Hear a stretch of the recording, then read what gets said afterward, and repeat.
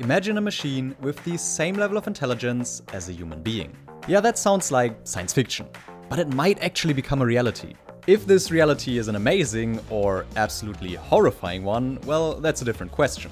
In this video, we focus on if we can reach AGI, that is Artificial General Intelligence, in the first place, how to get there and which puzzle pieces we need to click together on the way. What is my purpose? You passed butter. Oh my god. It's because of recent developments that this question is pushed into my consciousness. Because for the very first time, I think that for me personally, it feels necessary to think about AI on a grander scale.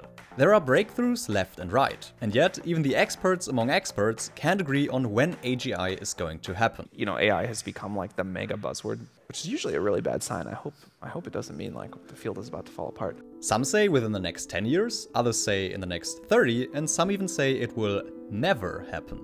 Now, why is that? What are the challenges or roadblocks that we are facing, and why are there other people who think that AGI is basically around the corner in the next decade? Artificial General Intelligence is a hypothetical form of AI that would possess the same general intelligence as a human being.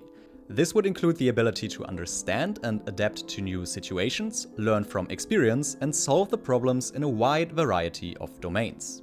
It's a highly thought after goal in the field of artificial intelligence, because it would represent a major breakthrough in the field and could have a wide range of applications, from helping to automate complex tasks to enabling the development of intelligent machines that can assist or even replace humans in various tasks. The potential benefits of AGI are enormous, and many researchers are working towards achieving this goal. And yeah, the potential dangers of this are also enormous. We will consider and discuss all the ethical considerations, what is good and what is bad, in a future video. The quest of AGI is also not a new one. The concept has been around for decades, and some of the earliest discussions of AGI can be traced back to the 1950s and 60s. At that time, researchers in the field of artificial intelligence began to explore the possibility of creating intelligent machines that could think and reason like humans. And I believe that's because it's such a powerful idea. You can look at it from so many different angles. In 1965, AI pioneer Herbert A. Simon said, "Machines will be capable within 20 years of doing any work a man can do." And this leads me to my next point. We are very bad at estimating the future, and especially how long things take. We often don't know what we don't know. This survey shows well how widely different the AGI estimates of experts really are. While some thought the 2020s are the year for superhuman AI, many believed it would never happen. Before we dive into some of the things that will suggest it will happen, and maybe even sooner than many of us think, I want to focus on the term never. Because that's such a strong statement for technology in general. Saying something will never happen from a technology standpoint, that's pretty wild. Theoretically, it is possible to model any computational machine, including the human brain, with a relatively simple machine that can perform basic computations and has access to infinite memory and time. This is the Church-Turing hypothesis laid out in 1950. It is universally accepted. However, as stated, it requires certain difficult conditions: infinite time and memory. We don't have that. Most computer scientists believe that it will take less than infinite time and memory to model the human brain. However, there is not a mathematically sound way to prove this belief, as we do not understand the brain enough to exactly understand its computational power. We will just have to build such a machine.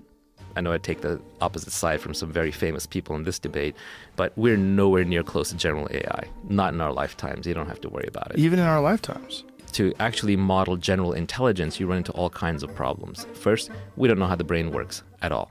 Number two, we've never even modeled a paramecium or an amoeba, let alone a human brain. Number three, there's this assumption that all of the computation is going at the cellular level, at the neuron level, whereas nature is very parsimonious. It uses everything at its disposal. There's a lot of machinery inside the cell that is doing calculations, that is intelligent, that isn't accounted for. And the best estimates are it would take 50 years of Moore's law before we can simulate what's going on inside a cell near perfectly, and probably 100 years before we can build a brain that can simulate inside the cells. So putting it at saying that I'm just going to model a neuron as on or off off and then use that to build a human brain is overly simplistic.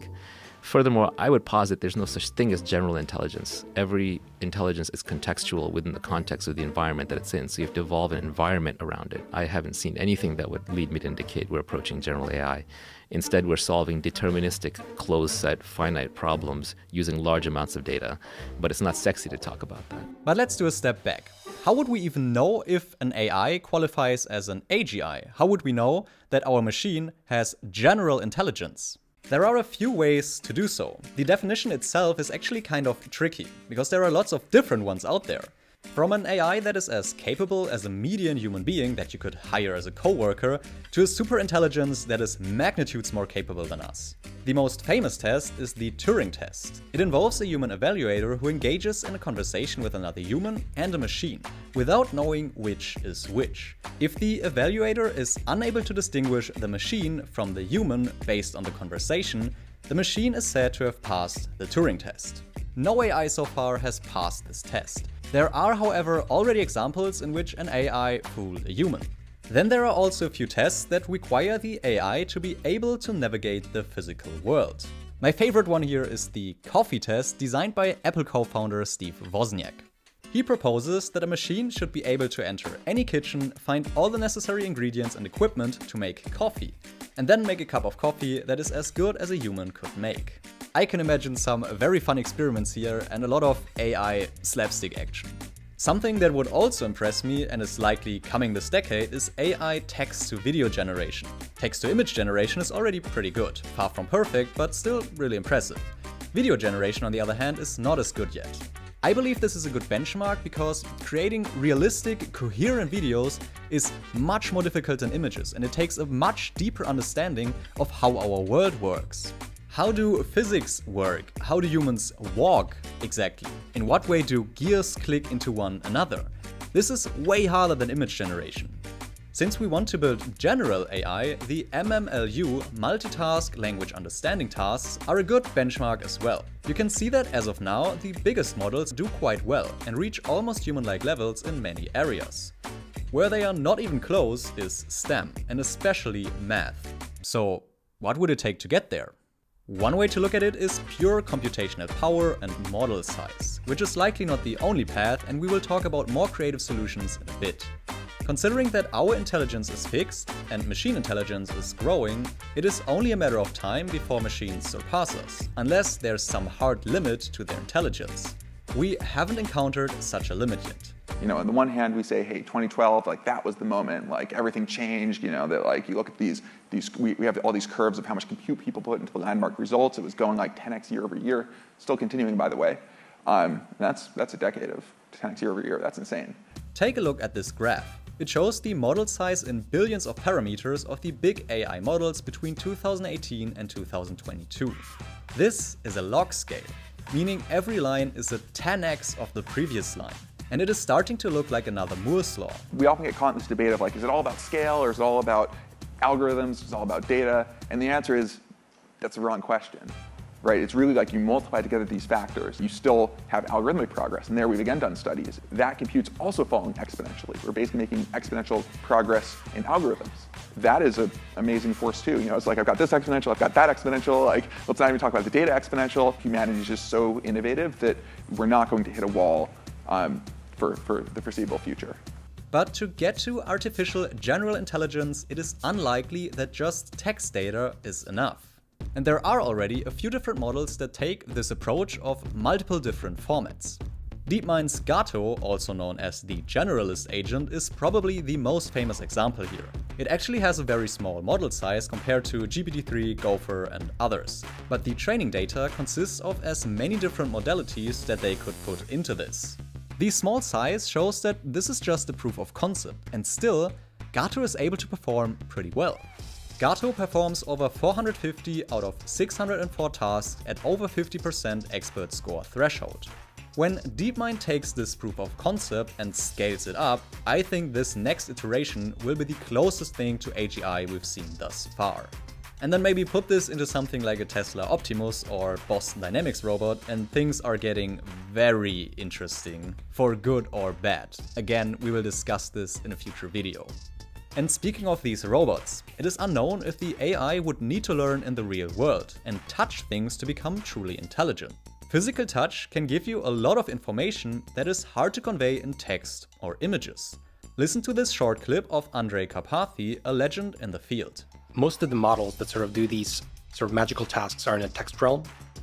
I think, as I mentioned, I'm suspicious that the text realm is not enough to actually build full understanding of the world. I do actually think you need to go into pixels and understand the physical world and how it works. So I do think that we need to extend these models to consume images and videos and train on a lot more data that is multimodal in that way. Do you think you need to touch the world to understand it also? Well, that's the big open question, I would say, in my mind, is if you also require the embodiment and the ability to sort of interact with the world, run experiments, and have the data of that form, then you need to go to Optimus.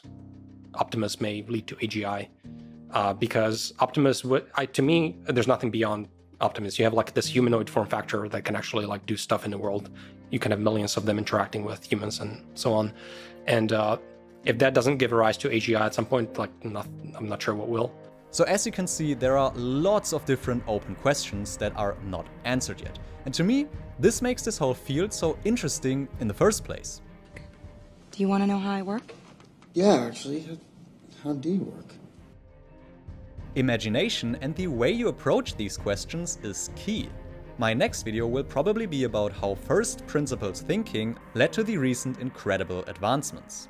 And while we don't know when AGI is coming, I like Greg Brookman's perspective on this.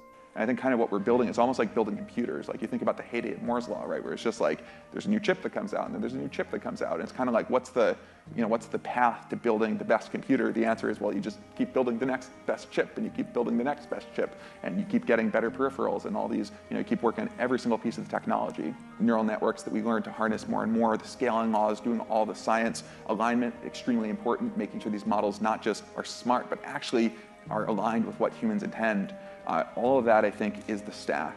And so I think that what our goal is just to keep doing something that was previously impossible every single year.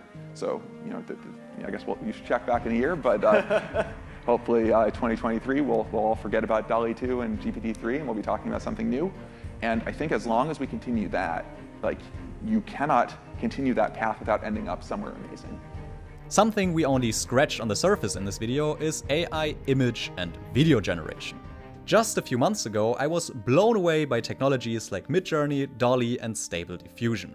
So check out this video next. Thank you for watching, and if you would like to see more, make sure to subscribe.